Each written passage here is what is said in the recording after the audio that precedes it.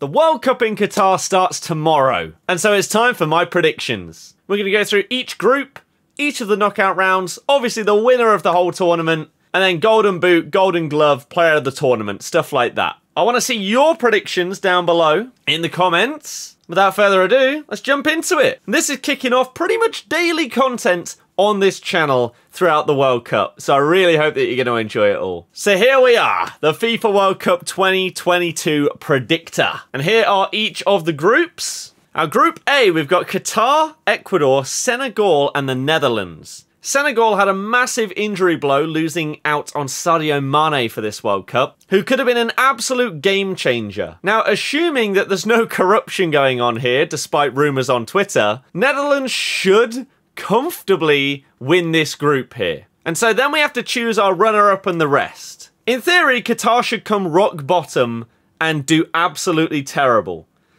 But who knows what dodgy dealings are going on. I still think that despite Mane's injury, that Senegal will come second, and then Ecuador, and then Qatar. So bottom to top, just flip that and reverse it, and that is my table for Group A. Now, Group B, obviously, it's coming home. So England win the group. Don't even need to say anything else. We've got Iran, USA, and Wales, though. Iran had some decent results in their recent internationals and qualifiers and stuff like that.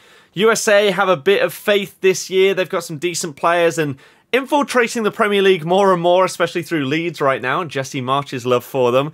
Wales obviously have Mr. Gareth Bale, who is one of the biggest names that they can have in a tournament like this, where he just shows up and does his thing. Came clutch in the MLS final recently, and so I think this is a really hard one to call second place. I think that one-man star power of Gareth Bale is going to be enough for Wales to go through here. Next up, we have Group C, containing one of the favourites for the competition, Argentina. They're up against Saudi Arabia, Mexico, and Poland.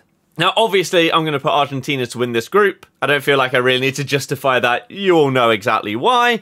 Now, Saudi Arabia, no. They should be coming bottom here. Oh, I should also say I think Iran will come bottom of Group B. Mexico and Poland. Now, Poland obviously have Lewandowski. They have Szczesny. They have a couple of decent players. But I feel like every time when they're in these kind of competitions, I think that those couple of star players, even people like Zielinski, etc., are going to do better than they actually do. And I feel like they let me down most times. So do I therefore go with Mexico to come as runner-up? Yes, I do. Poland third, Saudi Arabia fourth. In Group D, we have France, the current holders of the World Cup, up against Denmark, Tunisia, and Australia. Now, France, really, really easy, kind of boring, but obviously that's the choice here. And unfortunately, I feel like it's very, very boring for the second one of Denmark to come second. Australia and Tunisia, I really, really am not too sure who's going to come out worse here. I think that Tunisia will just edge out Australia, but it wouldn't surprise me if they just end up on the same points and they score like one more goal or concede one or two less. Then we have Group E, which is a really intriguing group. Spain, Germany, Japan, and Costa Rica. Germany and Spain not been at their best in recent tournaments, but a new, fresh, young crop of players coming through for both nations, including people like Pedri, Gavi, Musiala. There's a lot of young talent. So I feel like these are going to be the top two in the group this year. With Costa Rica bottom, Japan third. I think Germany win this group, and I think that Spain come runners-up, to be honest. I feel like the Germans just a little bit more organised, and I like their squad a bit more. Group F is a really tricky one because we've got Belgium, who don't seem to perform as well as they should in these tournaments, despite always being really high in the world rankings. Croatia, who have done very, very well in recent years. Canada, who they're having a bit more faith in themselves now. They've got a few players that are now sort of pushing through rather than it only being Alphonso Davies that anybody knew or had heard of before. Morocco have a few decent players, not an incredible crop, but I think that maybe this is the time. Maybe Belgium click and they top their group. I think Morocco come bottom. I think Canada just miss out to Croatia. Group G, the other big favourite. Brazil top the group, simple as that. Serbia, Switzerland and Cameroon, however, that's a hard one to call. I personally think that this group is going to finish in the order that it states right there. I think Serbia are the runners-up of this group. They have some decent players. They just aren't the big household names that some people know of. But I really think that they have a decent chance here. People like Vlahovic, Milinkovic-Savic, Kostic, etc. should potentially do quite well together, especially being in the same league and everything like that. Just a little bit more chemistry than some of these other ones. But Swiss always have a good backline and goalkeeper, so they'll probably defend quite well. It's just going forward, I don't have as much faith in them. And Cameroon, just not quite as good. They need to bring Samuel Eto'o back. So we'll go Serbia. And then the last group, we have Portugal, Ghana, Uruguay, and Korea Republic. I'm going Uruguay to win this group over Portugal. Could be controversial, but I feel like they're also quite a few people's dark horses. I think with Son injured, Korea come bottom, Ghana come third, and then Portugal do come second. So those are the groups. Let me know your thoughts. Let's move on to the next round. So the round of 16, let's go. First up, we have the Netherlands versus Wales. Should be a pretty simple win for Holland, so we'll go with them. In match 2, we have Argentina up against Denmark, and again, should be relatively simple for Argentina. Denmark are not bad, but Argentina, one of the favourites for a reason. They just have really turned things around in the last couple of years after everything was falling apart like 5-6 years ago. Players were retiring internationally and everything like that. It was a mess. Nowadays, they look like a much, much more complete team. And winning the Cup against Brazil recently, the Copa America, was a big testament to that. So, Argentina, easy win. It's coming home. France should swiftly set aside Mexico. Germany against Croatia is a really intriguing tie here. And I feel like our side of the draw here, Germany v Croatia is a really, really interesting one. It feels like these top matches are significantly easier to call than the bottom ones here. So, Germany, Croatia, Brazil, Portugal, Belgium, Spain, Uruguay, Serbia, all tricky ties. I think what we're going to do here is we're going to say Germany go through.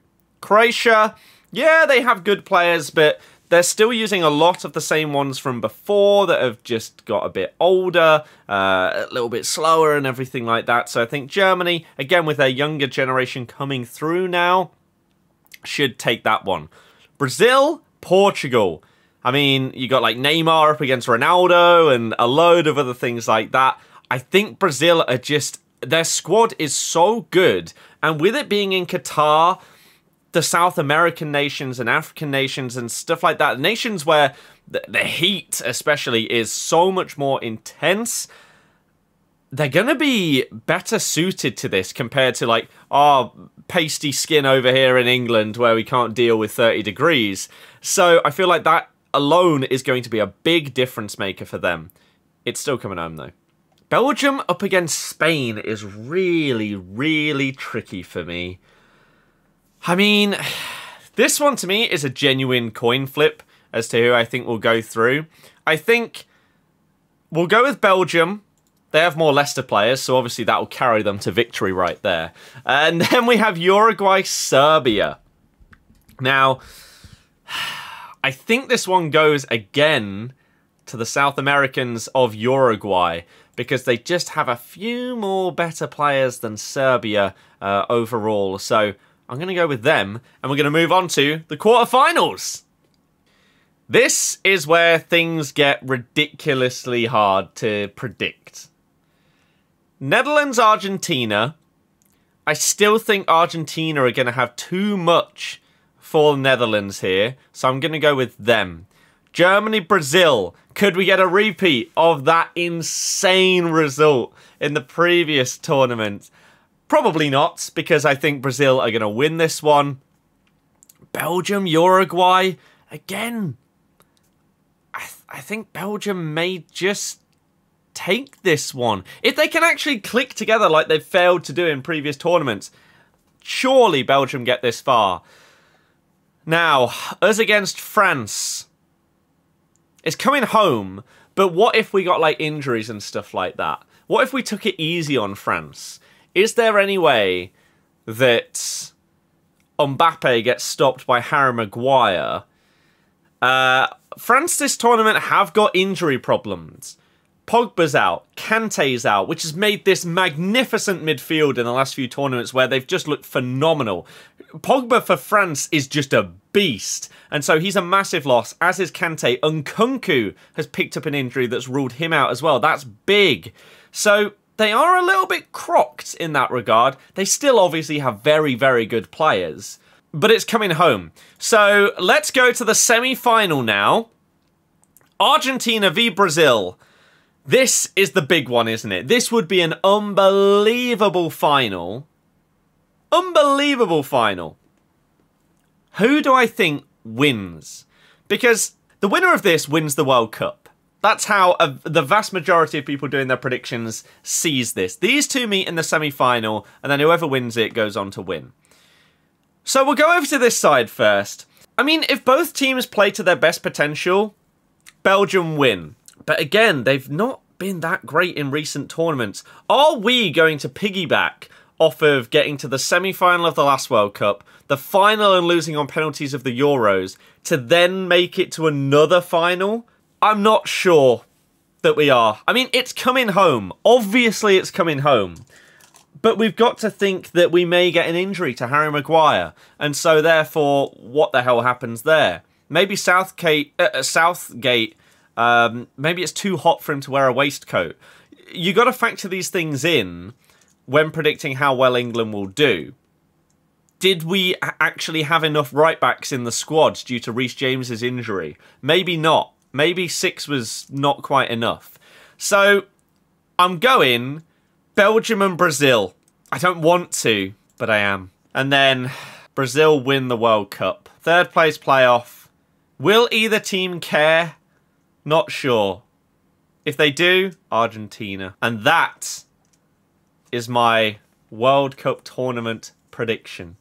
Now, we have a couple of other things. Top goal scorer. There's a couple of interesting options. Messi is one. Depay is one, because Netherlands don't have a hard group. And he's on penalties as well. Neymar is always going to be a shout here. Harry Kane, because, again, penalties and a relatively easy group. Normally you need about 6 goals to get a golden boot at a World Cup. So you kind of have to think who might get that in the group stage. And genuinely, Harry Kane could do it. So, because I'm not putting us to win the World Cup, let's throw that hat in the ring. Harry Kane gets another pointless golden boot in the World Cup. Most assists, I'm going to go for Messi. Player of the tournament, I'm going to go with Neymar. Golden glove, I'm going to go for Alisson. But none of that matters, because in reality, it is coming home. It's a big dub for Southgate. Oh, it's going to be magical.